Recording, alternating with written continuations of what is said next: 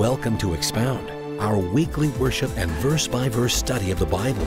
Our goal is to expand your knowledge of the truth of God as we explore the Word of God in a way that is interactive, enjoyable, and congregational. Heavenly Father, thank you. Thank you of the reminder, like in Isaiah. In the year that King Uzziah died, Isaiah said he saw the Lord high and lifted up, seated on the throne, and the train of his robe filled the temple. And he got a perspective adjustment that no matter what happens on earth in the political scheme of things, he trusted in a God who was overruling even the rulers who were over those on the earth. So that's what we look to now, Lord, your overruling sovereignty and providence in the lives of men. We thank you that we've been able to make a vote, make a statement, vote our values and our conscience. But Father, we pray for the president, for the administration, for governors in this land, the House and Senate. Pray that you'd give them wisdom, restrain them from evil and from making mistakes. Help them, Lord, to stay on target. And bless this time together in Jesus' name. Amen. Okay, we want to get right into it. Chapter 8 was the basis for the priesthood, which was blood sacrifice. That's the basis. Chapter 9 was the beginning of the priesthood, as they put on their robes and they were anointed with oil and sprinkled with blood. So we have the basis in chapter 8. We have the beginning in chapter 9. And we have the breakdown of the priesthood in chapter 10. Now you're going to read about two guys. They are the two boys, the two sons of Aaron. It's the first day on the job. They don't make it out alive. There is a problem right off the bat in the way they do their ministry, and you'll see God's response to it, and we'll make an application of that as we go through just the first few verses. So their names are Nadab and Abihu in verse 1. But here's what I like about the Bible. See, if I were writing a biography about what I believe in and what values I hold, I would make sure that the people that I write about would always be written in a wonderful light, a wonderful way. I would take the heroes in my book and I would accentuate their goodness, and I would not really even talk about their faults. What I love about God is that all of the heroes in the Bible are shown in their true light. Their flaws are exposed. You see them warts and all, scars and all. I love photography, and one of my favorite books on photography is a photographer by the name of Yusuf Karsh. I like him because he photographed a long time ago with large format camera, an 8x10 sheet of film in a camera. It's a big piece of film. And a big piece of film with a good German lens the resolving power of that, the detail of that is unbelievable.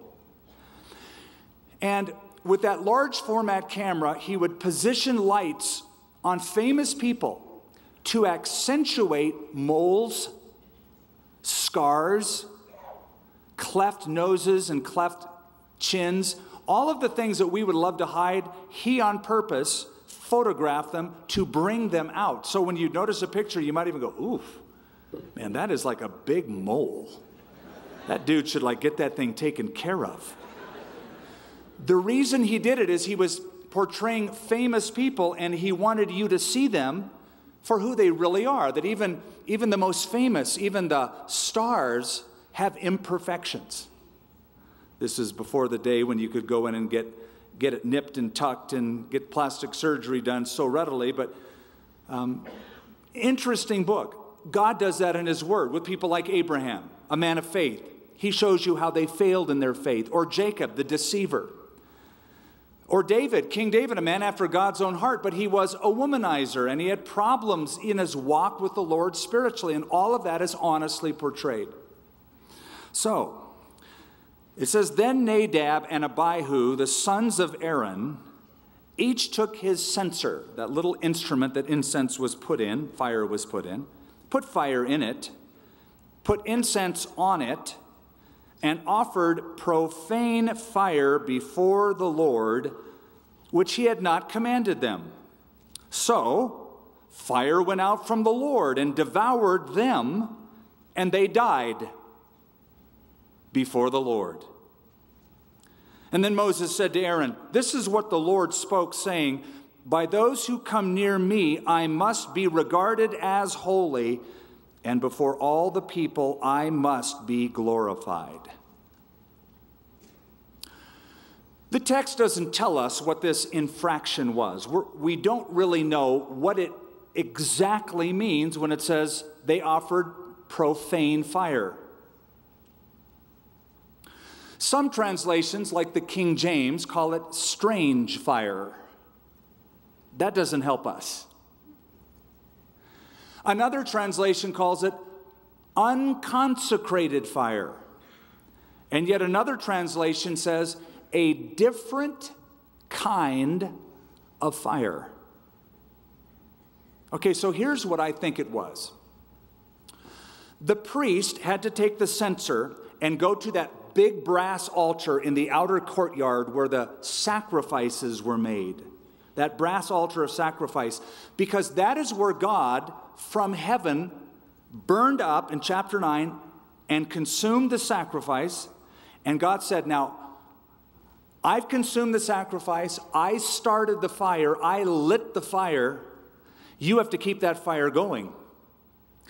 They kept the fire going, and when the priest wanted to put incense in a censer so he could bring incense before that inner court, the holy place, the fire had to be from that altar of sacrifice in the outer court. That was the specification. It's the holy fire that you keep going every day, the fire that God started. You put that in your censer, and you offer that before the Lord. Those were the stipulations. Evidently, they took unconsecrated fire, or a different kind of fire. That is, they probably just put a coal in the censer and started it themselves, instead of following the stipulation of going and getting a coal, a live burning coal from the brass altar. They just thought, you know, it's just a lot easier if we just make our own fire here. God's response was pretty significant. They got the message, or at least everybody else got the message, as God struck them dead with fire, whether it was a spontaneous combustion or lightning from heaven. Some sort of fiery event happened that killed them. Now here's the deal. If you're going to serve the Lord, if you're going to be in the ministry, you can't be lazy. If you think, well, I'm a priest, you know, there's a better way to do this fire thing than going all the way out there to that courtyard and digging around for a live coal. I can just light this right now like at home and just bring it. Oh yeah? No, you can't. If you think you can just put something together and throw it out there in the name of the Lord, God won't be pleased with it.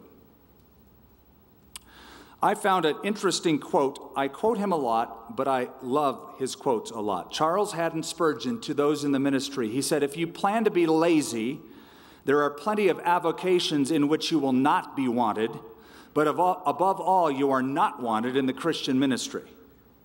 The man who finds the ministry an easy life will also find that it will bring a hard death. Nadab and Abihu found that out. They were killed before the Lord from fire that came from heaven. Why was it important? What is the big deal about getting the coal from the brass altar instead of any old coal and just lighting your own fire? Again, what is the message?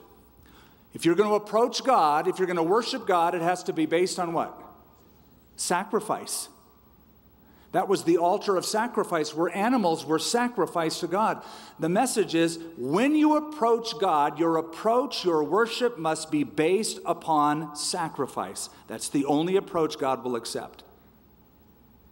And these two sons of Aaron didn't get that message until they did this. Then they got it.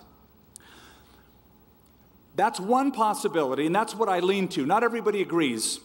Some believe that the sin of Nadab and Abihu is that they were drunk when they went into the tabernacle.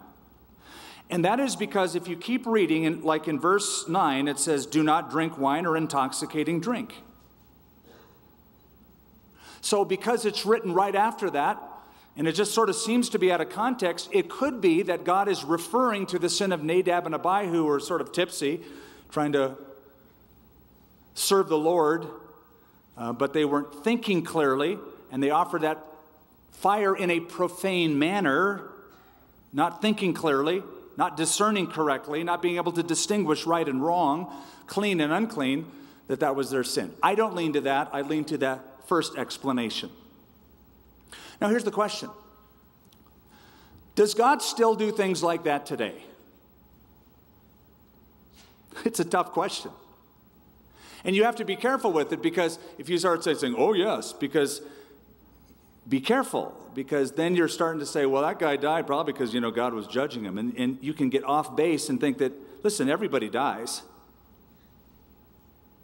And you and I can't be the final arbiter of, well, God struck him dead. Okay, so here's what I want to say. It seems that God doesn't do this regularly or normally, but did do it periodically through history during the beginning stages of new dispensations or new eras, new movements, new things going on. For instance, right here, at the beginning of a theocracy, God is showing, this is holiness, man. I don't want anybody messing with my stuff. If you're going to be in the ministry, you do it right. And if you don't, this is how I feel about it. And God would make a very demonstrative statement at the beginning of the theocracy. Number two, at the beginning of the monarchy in Israel, something like this also happened. When the ark was being transported, and that one guy by the name of Uzzah struck out his hand because the ark was tipping. It was on that cart, and he wanted to steady it, and God struck him dead.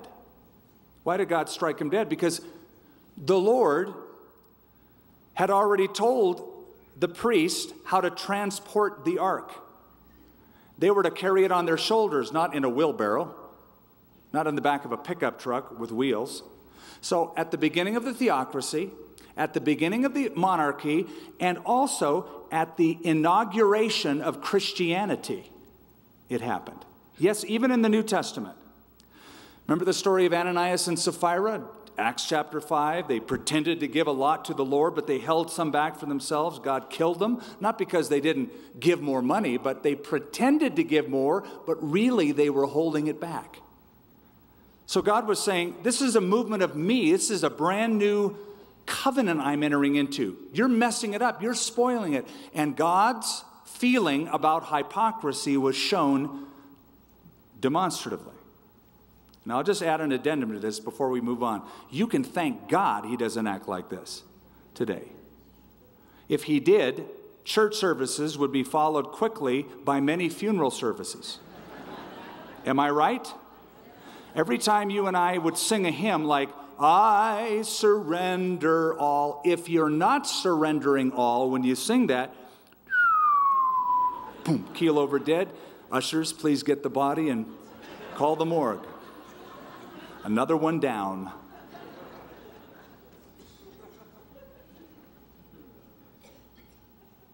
Oh, another one. In the book of Corinthians, Paul said that there were people in the church at Corinth who were not discerning the Lord's body in the taking of the elements, and that God was allowing them to get sick and even die because of that. But those were the beginning of these great phases that I talked about. But let's move on. It says, God said that, and notice Aaron, that's the father watching his sons die. Aaron held his peace. He was flabbergasted. He was aghast. He was in shock. He'd just seen his sons get killed. You can imagine the heartbreak. And Moses called Mishael and Elzaphan, the sons of Uzziel, the uncle of Aaron, so his cousins. And he said to them, come near, carry your brethren from before the sanctuary out of the camp. And so they went near and carried them by their tunics out of the camp, as Moses had said. And Moses said to Aaron and to Eleazar and Ithamar, his sons, do not uncover your heads nor tear your robes, which would be a sign of mourning. You would rip the robe if somebody that you love died. He says, don't do that. Don't show any outward signs of mourning. Don't uncover your head. Don't tear your clothes, lest you die and wrath come upon all of the people. But let your brethren, the whole house of Israel, bewail the burning which the Lord has kindled. If they're going to cry, they need to cry over what the Lord has done in judging people who didn't serve him correctly. That's the message he's getting. You shall not go out from the door of the tabernacle of meeting, lest you die, for the anointing oil of the Lord is upon you. And they did according to the word of Moses. This would be a very hard commandment to fulfill. If my brothers had just died and I wasn't allowed to show mourning for them, that'd be very difficult to do. Why is that God gave this command? For two reasons. Number one, he said the anointing oil is upon you. You're a priest. You're acting as the mediator of the covenant. You're acting as a representative of the people before me, the Lord.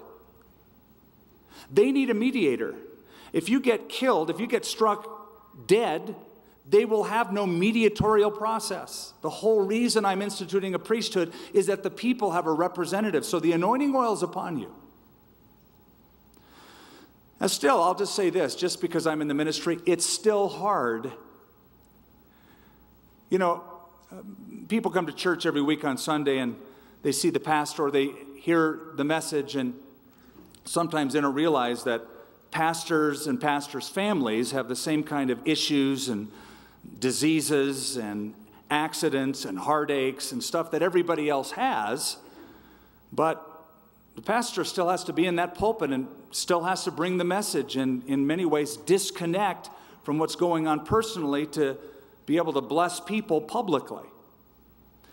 It's not an easy gig to follow. And these young priests who are just that day inaugurated into this position because their brothers have died are feeling what that is like in an intense way.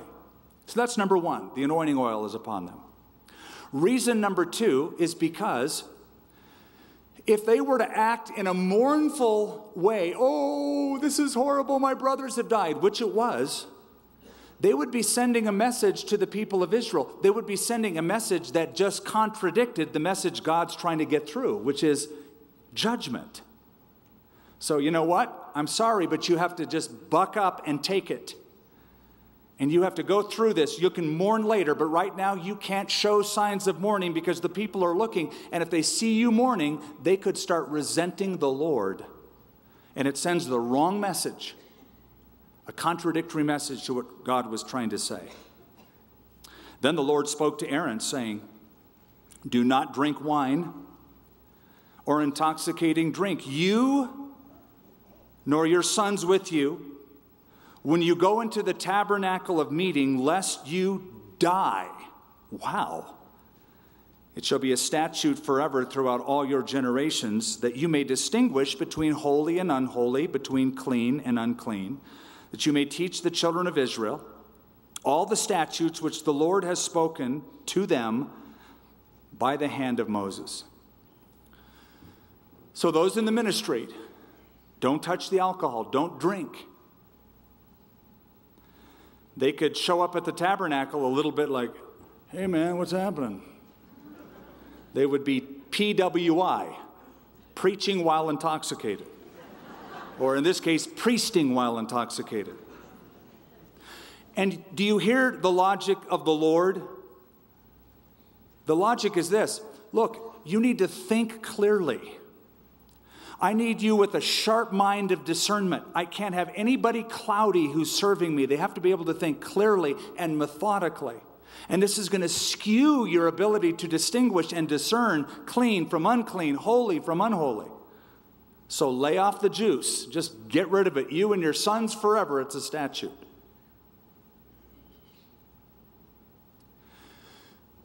Alcohol gives people a false sense of security, a false sense of well-being, a false sense of joy. And they drink too much of it, they just get plain goofy. They just start talking weird and saying weird and getting emotional. It's like, I love you, man. You don't love me. Now, here's the thing. The Lord himself would love to give you a real sense of joy, a real sense of security, a real Holy Spirit experience so that you don't need that.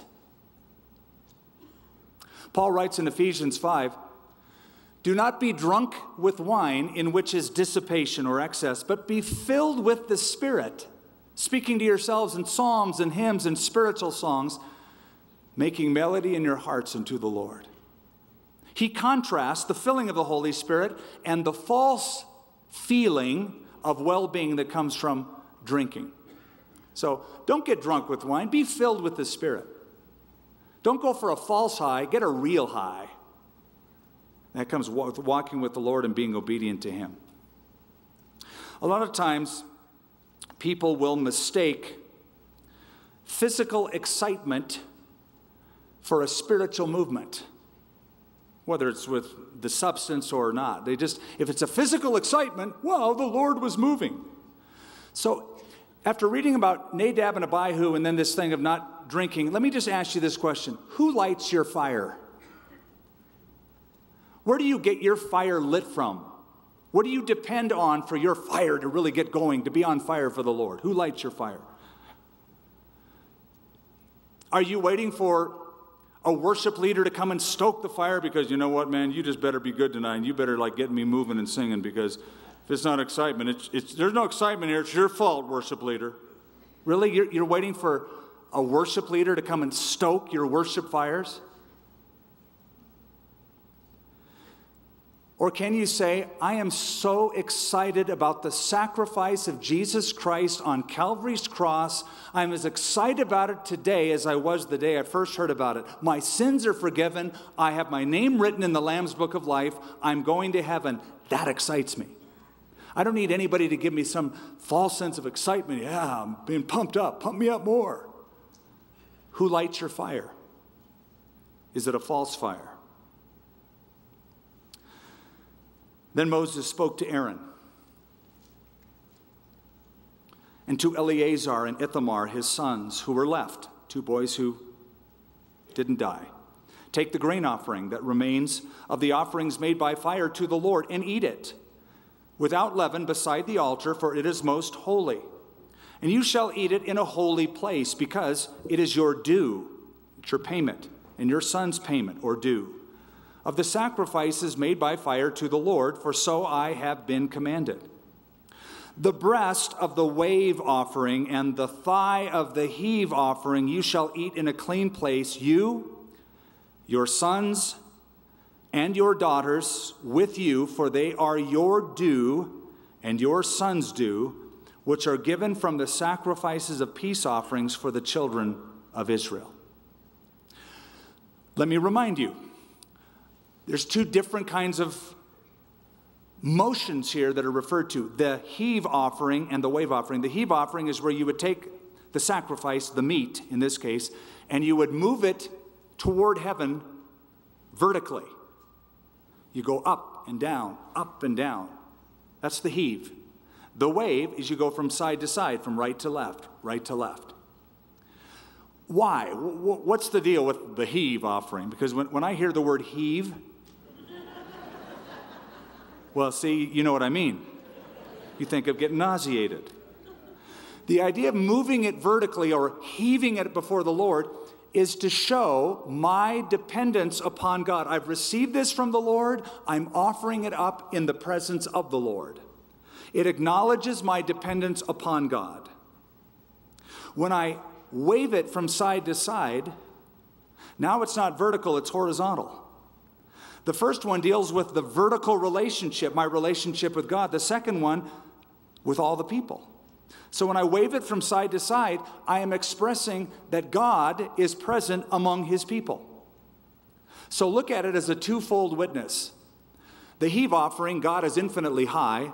The wave offering, God is infinitely nigh. He's near. He's with his people, but he's also separate and holy. That's the idea. That's the very visual sermon that was being preached by the priests who did it. Then Moses diligently made inquiry about the goat of the sin offering. And there it was. There's the goat, burned up. He looks and sees a burned up old goat. And he goes, Well, it doesn't say that, but since he made inquiry, he must have gone, And he was angry. So he went, He was angry with Eleazar and Ithamar, the sons of Aaron, who were left, saying, Why have you not eaten the sin offering in a holy place, since it is most holy? And God has given it to you to bear the guilt of the congregation and make atonement for them before the Lord. See, its blood was not brought inside the holy place. Indeed, you should have eaten it in a holy place, as I commanded. And Aaron said to Moses, Look, this day they have offered their sin offering and their burnt offering before the Lord, and such things have befallen me. My kids have died. If I had eaten the sin offering today, would it not be accepted in the sight of the Lord? So when Moses heard that, he was content. Evidently, these two young priests, these two other sons of Aaron who weren't perhaps as trained as Nadab and Abihu, who died, didn't follow the priestly protocol, which is you take a portion dedicated to the priesthood and you have to eat it right there in the holy place. That's where you have to eat it. But their brothers just died. They probably lost their appetite. They didn't show any visible signs of mourning, but they're not following the protocol because they probably either felt very unworthy to eat that or they felt like they were in mourning. And Aaron, just by his speech here, it's almost like, look, I don't even want to be in the ministry anymore. I want to quit.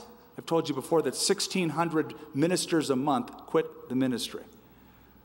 I think that Aaron at this point said, could he choose another family?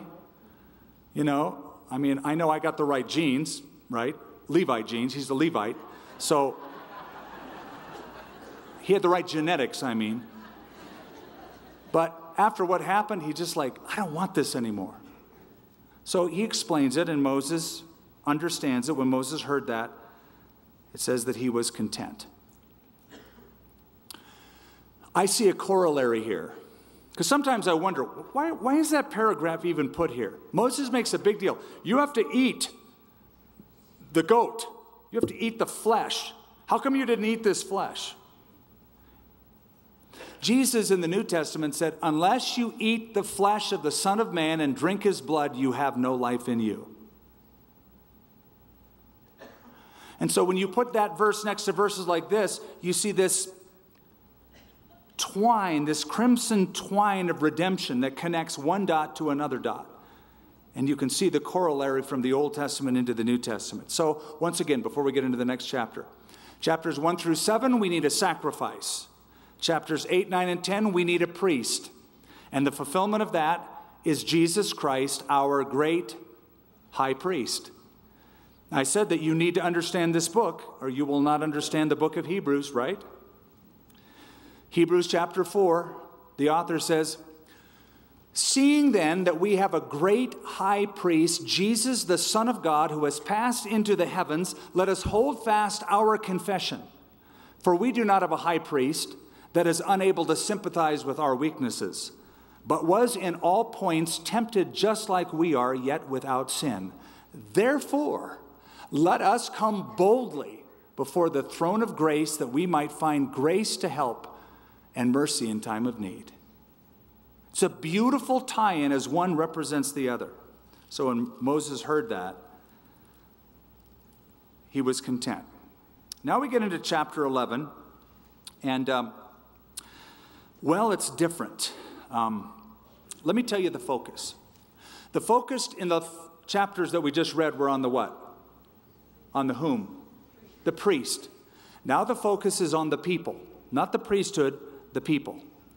In the previous chapters, it was about offerings for God. In this chapter, it's about food for the people. In the previous chapters, it was about the worship of God. Here it's about the walk in the world. It's the choices that people will have to make on a daily basis of what they can and cannot eat. Or you might say, as some people do, the previous chapters dealt with the sacred. This chapter deals with the secular. The sacred versus the secular. However, I have a problem with this whole false dichotomy of sacred and secular. You know, Christians do this. We have certain things we call that's sacred. That takes place in the church, so that's sacred. And they like to call me Reverend. Well, you're Reverend Skip, although that sort of sounds like an oxymoron.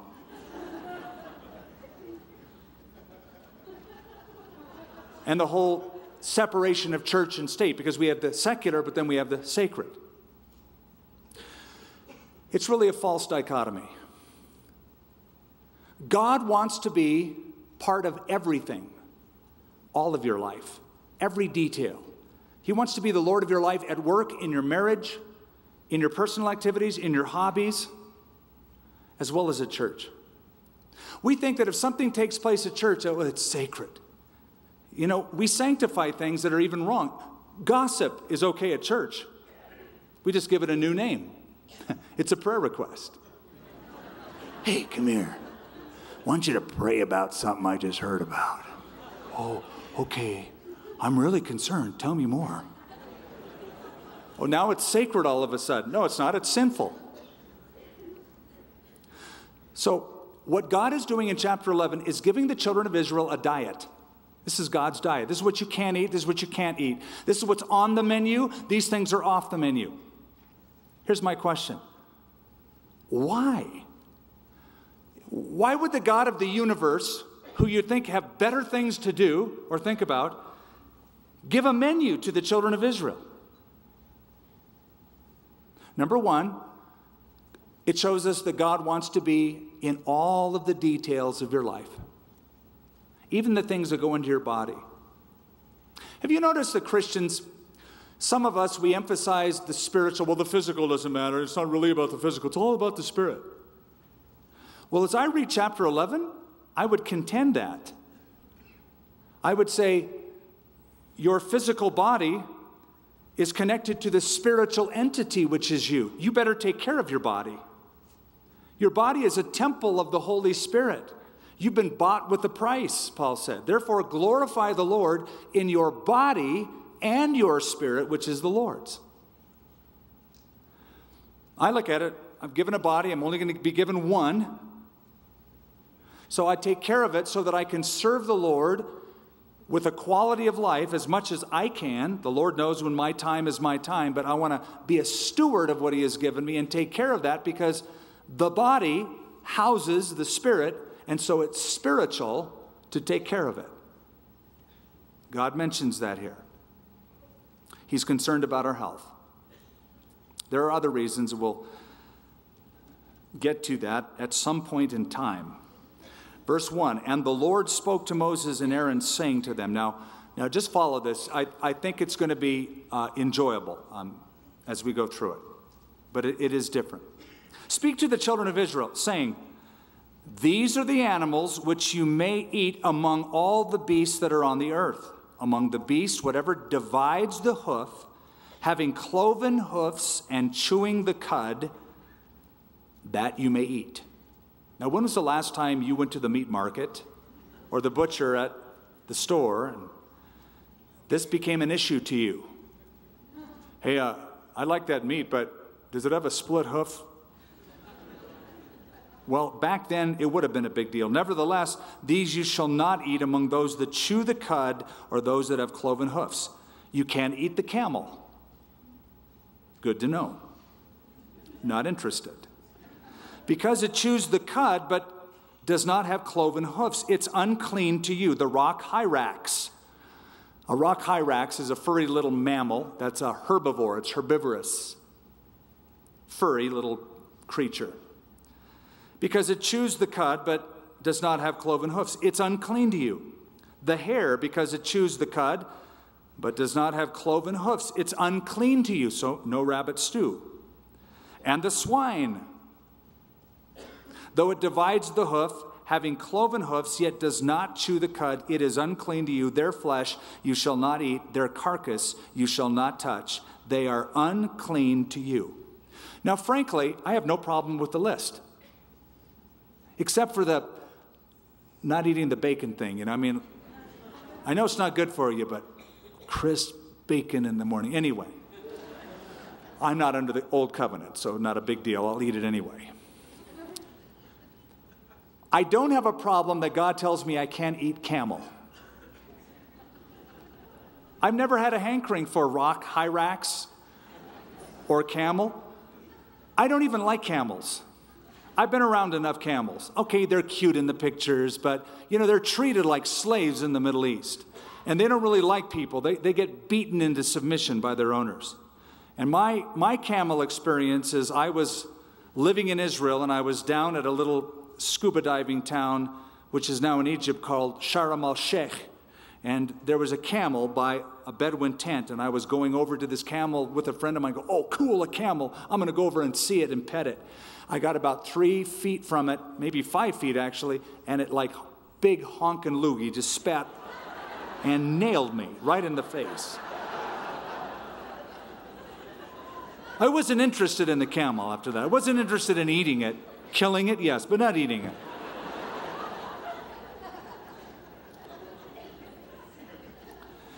We're dealing with kosher law.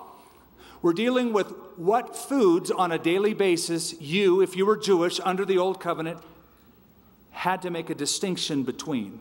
What is kosher, what is not. God wanted his people separate from the other nations, different in everything, including their eating habits. But now allow me to draw you a spiritual corollary to the chewing of the cud. Do you remember Psalm 1? You know it. It's the most famous song because it's number 1. It's the first one you read. Blessed is the man, David begins, who does not walk in the counsel of the ungodly, nor stand in the way of sinners, nor sit in the seat of the scornful, but his delight is in the law of the Lord, and in his law doth he meditate day and night. The word in Hebrew for meditate literally means to chew the cud. You know what it is to chew the cud. Animals that chew the cud, they take the food, it's chewed up, swallowed, brought back up into the mouth from the stomach, chewed again, swallowed, brought back up again, chewed, swallowed, brought back up several times. It's gross. It's the heave offering.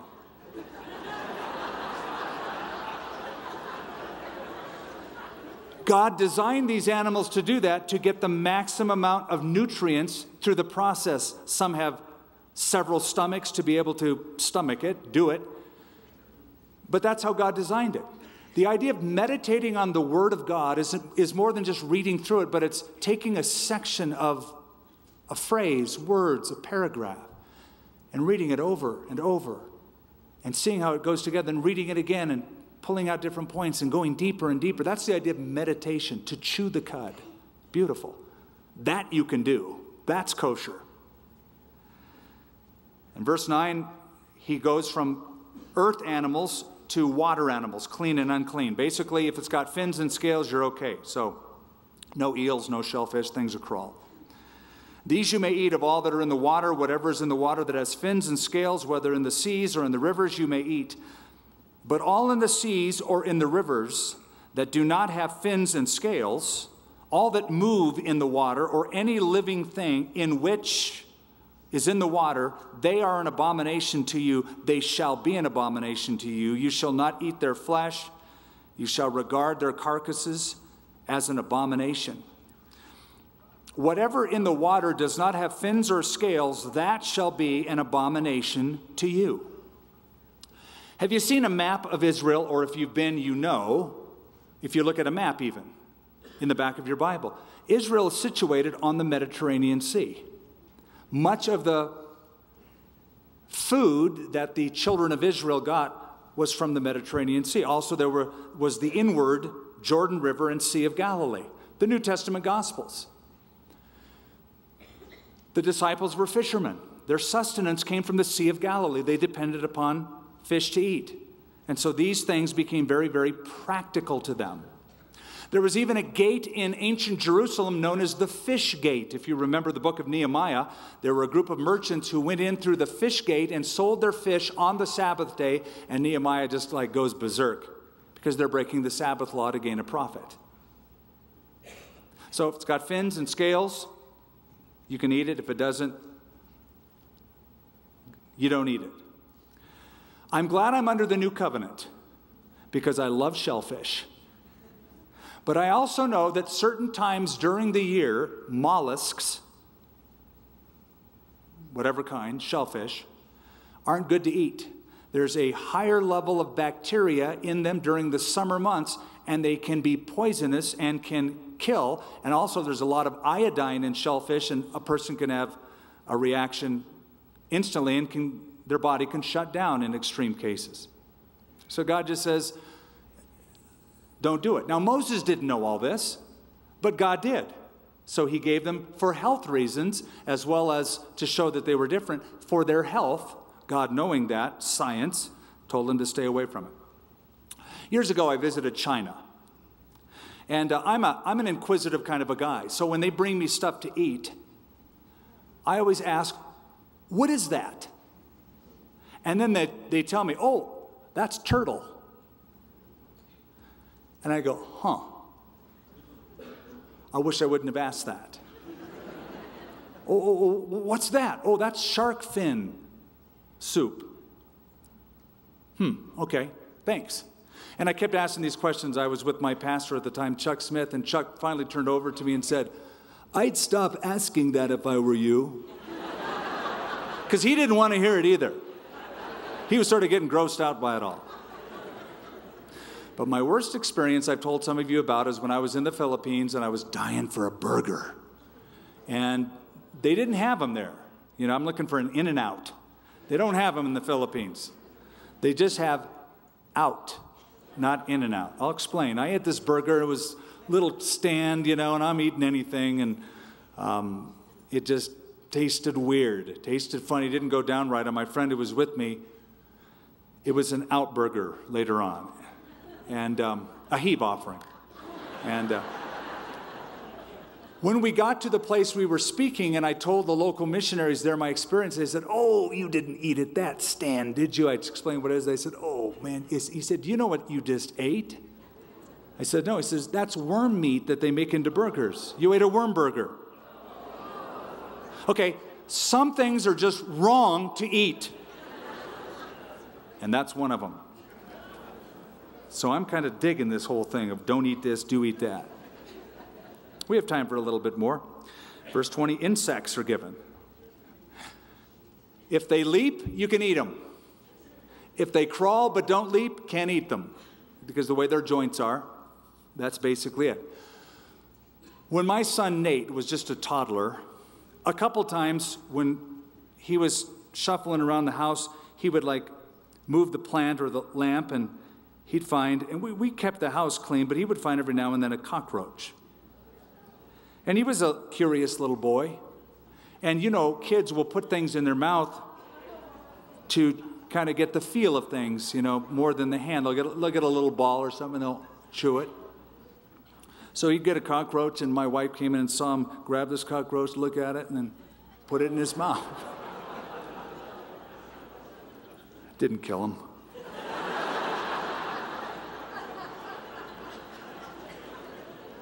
Verse 20, all flying insects that creep on all fours. So any creeps, don't eat the creeps. They shall be an abomination to you. Yet these you may eat of every flying insect that creeps on all fours, those which have jointed legs above their feet, with which to leap on the earth. These you may eat, the locust after its kind, the destroying locust after its kind, the cricket after its kind, the grasshopper after its kind. But all other flying insects which have 4 feet shall be an abomination to you. So, no chocolate-covered ants. Have any of you ever eaten those? Okay, you've eaten them. Are they good? Well, the chocolate's good, right? Can you actually taste the ant? No, you can't taste it. So you can't eat those. You can't eat chocolate-covered ants here, according to the Bible. You could eat chocolate-covered grasshoppers, though. Those are okay. In fact, what does it say of John the Baptist when he was out in the wilderness? No chocolate, but he ate locusts and wild honey. Was he eating bugs? Trick question. Some think yes. Most scholars believe the locust that the Bible is referring to weren't bugs. There's a tree, have you heard of it, called the locust tree? It's even mentioned in the Bible. A locust tree. You know what a locust tree is? A carob tree. The little carob pods that emulate chocolate will take carob extract and will make chocolate-like things that aren't chocolate, but carob, it's healthier for you, they say. So they weren't chocolate-covered grasshoppers, but the locusts themselves were probably the carob pod that grew out in those desert regions that he was feeding off of. Interesting side note. That might like totally destroy your whole little thing going on about, man, he ate bugs, man. I was all into that hippie thing. Since we have to bring this to a close, and I'll never have any hope of finishing the chapter unless I was just speed read it really quick and go like this, but I won't. We had missionaries in our church who were in Africa, spent years in Africa. And one veteran missionary told me the greatest story. He said, Skip, I'm walking down the road one day, and I see a woman down the road bend it over on the dirt road, pounding the earth, and then she'd stop, and her face went all the way to the earth. And then she'd pound the earth, and she'd get real close. And he goes, I had no idea what she was doing. He got closer, and it was an anthill. And she'd pound the earth, and the ants would come up, and she'd get a big mouthful in and chew them up and swallow them. He witnessed it. It totally grossed him out. Just thought I'd share that with you.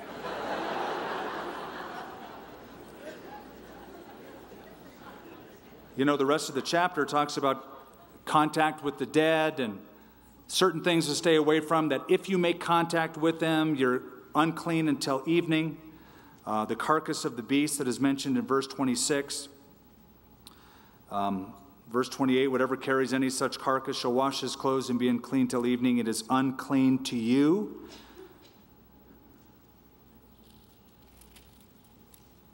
I get tempted, but I'll wait. Good stuff coming up. Good principles coming up. Some real jewels in these verses. So I don't want to rush it. I want to allow the Lord time. We're going to pray. Great being with you. I just want to close on this note. Sometimes people ask, well, how do you know what's right and what's wrong?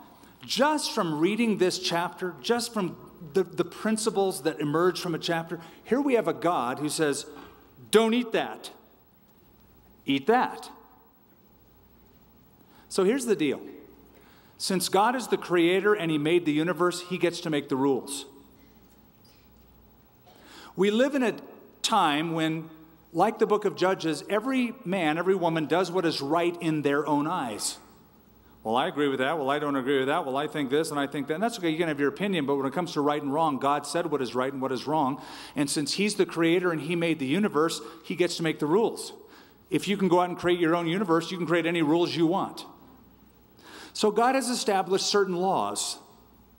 And those laws, if you break them, are expensive. If you defy the law of gravity, I'm going to jump off that 18-story building because I don't like the law of gravity. You can, but it'll be a very expensive trip. So, here is God giving us rules, regulations. We're not under the old covenant, and I want to tie that in next week of the differences between what we're reading and where we live today, because we're not under that Levitical code anymore, as we know it's fulfilled in Christ. But God gets to make the rules and change the rules and usurp the rules with new covenants and a higher set of rules. So when he says, if you want to get to heaven, you have to come through Jesus. If he made this universe and Jesus is his only son and he sent him into the world, if that's what he said, that's the rules. You may not like it. You have every right to not like it and not believe it.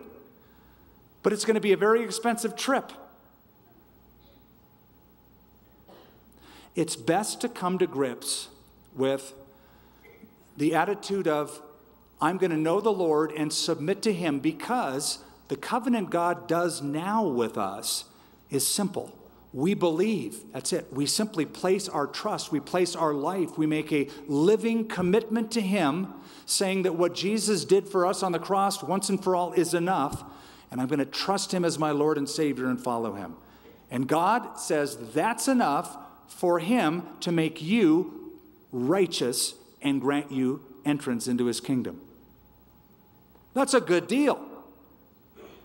When I first heard that, I said, I don't quite get it, but it's such a good deal, I'd be an idiot to pass it up. If you're hearing that for the first time, or maybe you've heard it before, but you haven't acted on it, don't be a fool. Don't let it pass you up. Let's pray. Father in heaven, we thank you. Even though we're dealing with practices and priesthoods and laws that don't specifically apply to the New Testament Christian, there are principles that are overshadowing, that are plain, and they are beautiful to behold. But the bottom line is, what are we going to do with your provision for our salvation in sending your Son to die for our sins so that we can be absolved once and for all, and you can consider us, by our faith in Jesus, you can consider us your sons and daughters, and we can have a relationship with you and walk through life with confidence, carefree, and joy, being filled with the Spirit. I pray for anyone here tonight who might be here, who doesn't have a relationship with you personally. They've never made it real. They've never made it their own. Or they've fallen away from you. They're not walking with you today, and they need or they want to come back.